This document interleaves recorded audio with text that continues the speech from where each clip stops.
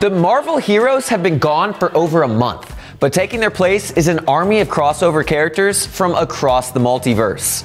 What's up, ProGuides fam? I'm Cody, and Season 5 has seen the Fortnite storyline ramp up in ways we never could have expected. So today, I'm here to break down everything you need to know.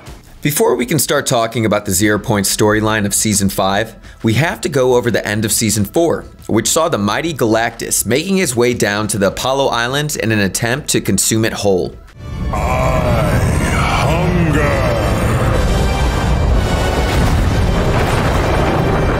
Now, we have to cut Galactus some slack here. He had his own battle going on in the main Marvel universe, and the unlimited power hidden under Apollo was just too much to resist.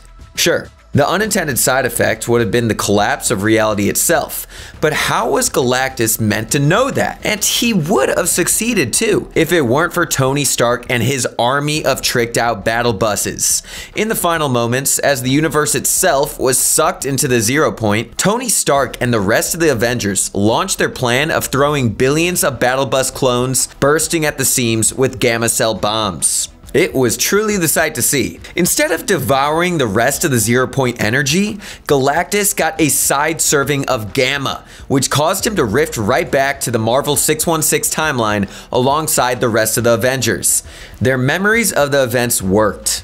We were safe, or so it seemed.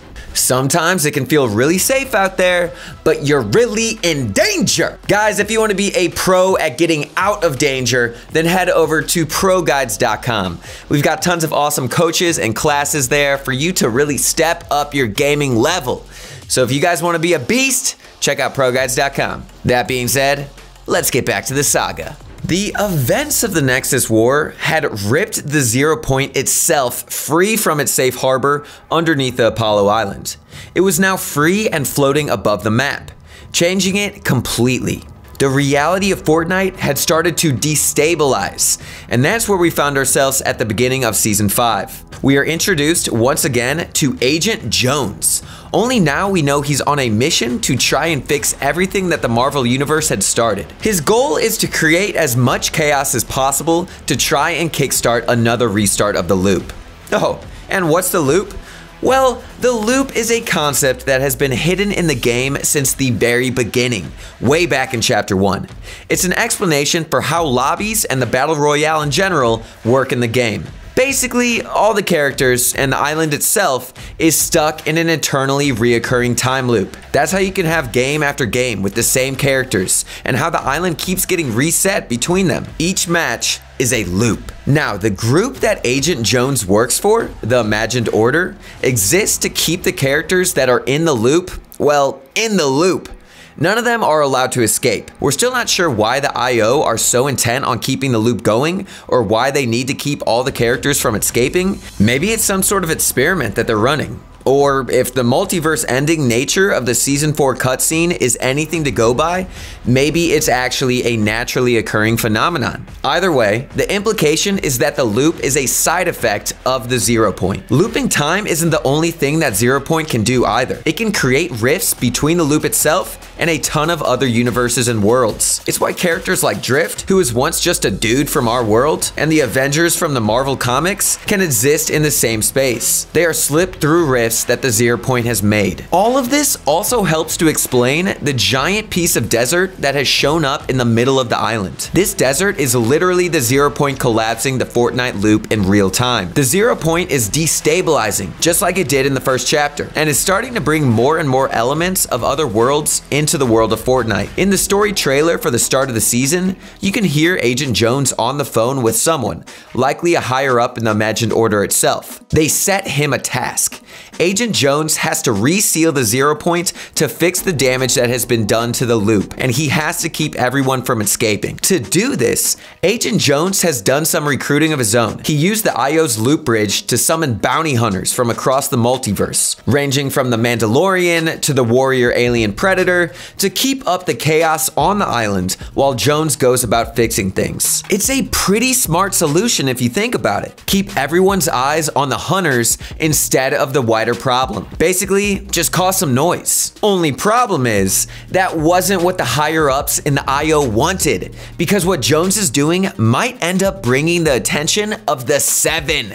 The Seven are a group we've heard of quite a few times throughout the course of Fortnite's lifetime. It's never been said who they are or what their goal is, but it's implied that at the end of Chapter 1, they somehow stop the 0 point from obliterating time, space, and the IO's bridge. If the IO want to keep the loop going, it would make sense that the Seven want the opposite. They likely want to stop the loop and free everyone from inside of it. The Order didn't mess with the Seven in Chapter 1, but that's likely only because they were trying to stop the 0 point from exploding anyway. If you go back to when Chapter 2 launched, there was an opening message with a few important lines. The bridge is intact. The Seven succeeded. Our manipulations averted disaster. The lines then went on to say, we've been as quiet as possible, but the gaze of others may now be turned towards zero. A whole new world awaits. Okay, so let's recap a few things.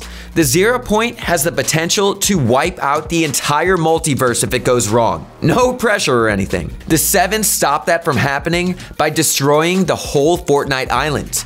But then, out of nowhere, the Chapter 2 island was created. What if that was the work of IO? Hijacking the Seven's plans to save creation by creating a whole new Fortnite island. Of course, the Order wouldn't want to attract the attention of the Seven. They probably still think the island is in the black hole. Our second theory for the identity of the Seven is equally interesting. The logo for the Imagined Order has 7 separate sigils engraved into it. Maybe the Seven aren't the Imagined Order's enemies after all. Perhaps they're in fact the 7 leaders of the Imagined Orders, and whoever was calling Agent John Jones simply didn't want to get in trouble with her bosses. All in all, there is no way to know for sure. There's more that we can learn from the story trailer alone. When Agent Jones is told that he has to go back into the loop, he responds that the last thing we need is another snapshot of me inside the loop. Go in. Oh, come on. Last thing we need is another snapshot of me inside the loop. No.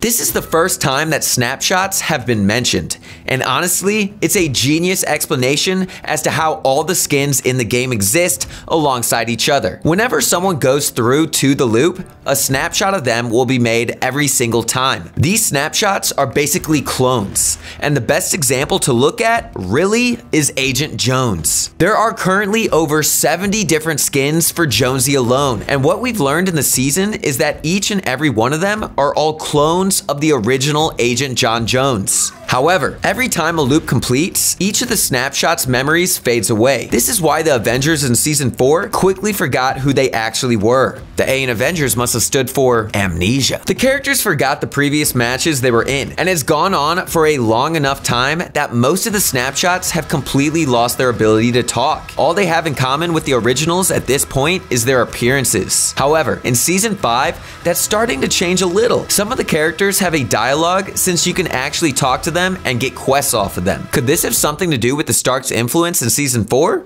Something to ponder. Okay, so I took the liberty of tinkering with your reality a bit.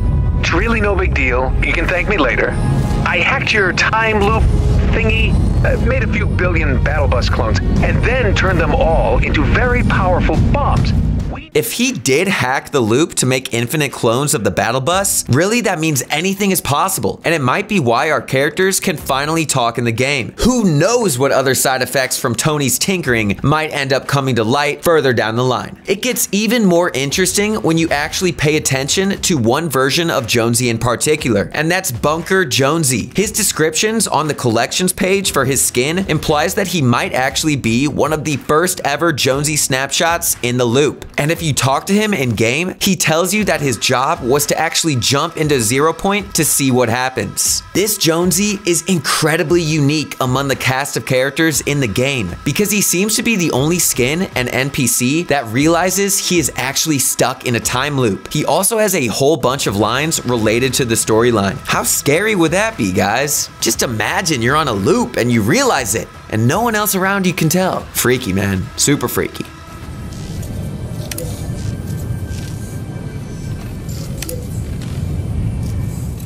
He also says if we want to know why there are so many Jonesies on the island, we'll have to ask one of the more recent ones. This means all the snapshots could have identical memories to the real Agent Jones before the loop wiped them. But since all of our characters are regaining their ability to speak, it means we're eventually going to get those memories back too. Maybe when that happens, the entire story will finally be put together and make sense. On top of that, it seems like the entire quest feature and the addition of gold was also the work of Agent Jones. If you look at the gold bars up close, they all have the Imagined Order logo on them. One of Lexa's legendary quests starts with the dialogue. What if Jones is just trying to keep everyone busy with these quests? And if you complete it, she says, if we do enough of these quests, we might get some answers. And do not forget, Donald Mustard, Chief Creative Officer at Epic, tweeted everything in Fortnite is connected just over half a year ago. The most sensible prediction is that there's going to be a massive island change again. But what could they do that would be brand new? And there would have to be some sort of large story event. I mean, how do you top Galactus? What if the Seven return and go to war with the Imagined Order? Ooh, that could be nice. The Season 5 Battle Pass ends on March 15th, 2021. And I guess we'll find out what Season 6 has in store for us then. Ooh, baby, I can't wait.